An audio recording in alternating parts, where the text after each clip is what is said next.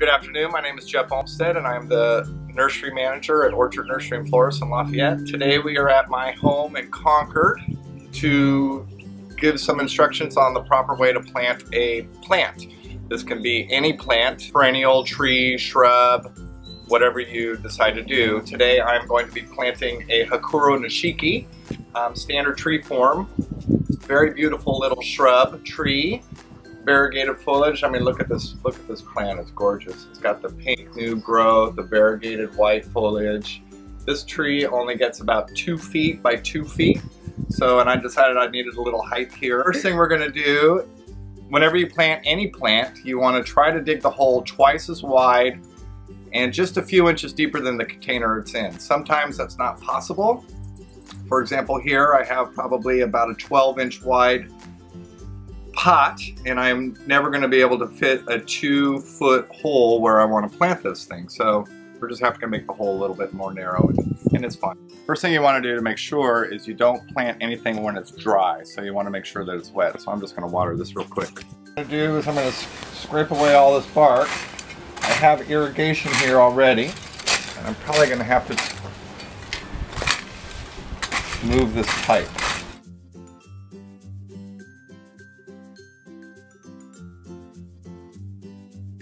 When you're planting, you run into a lot of interesting stuff.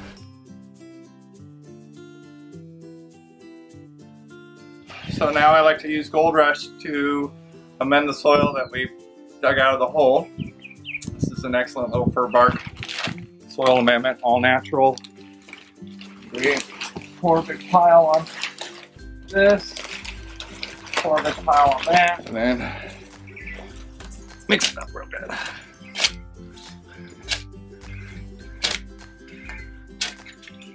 My two favorite things, Iron Plus and Master Start. Master Start is the starter fertilizer, helps the root systems get developed real fast.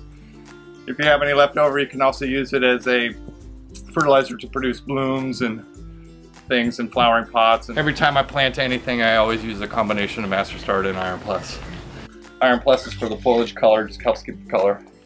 So I'll put about, this is a 6-gallon, maybe a little bit over a 5-gallon container. I'll just do about 1.5 scoops of the Iron Plus and the same amount of the Master Start.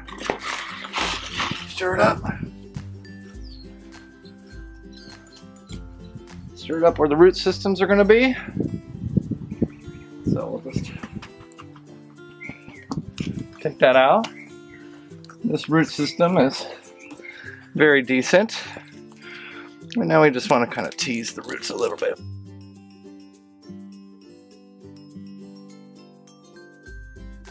Where was it? It's this way. A little bit higher than the gray because it's going to settle down a little bit. Okay. We just backfill with our mixed up soil. You want to make sure that none of the soil is buried from the root zone. So you just push all the excess soil that is piled up there away from the stem of the plant. Else you can get what's called crown rot. And when plants are called buried too deep. If you bury it too deep, it gets crown rot. Give it a nice good drink of water whenever you first plant it. So that's it. Simple, easy, done. Thank you very much. Have a great day.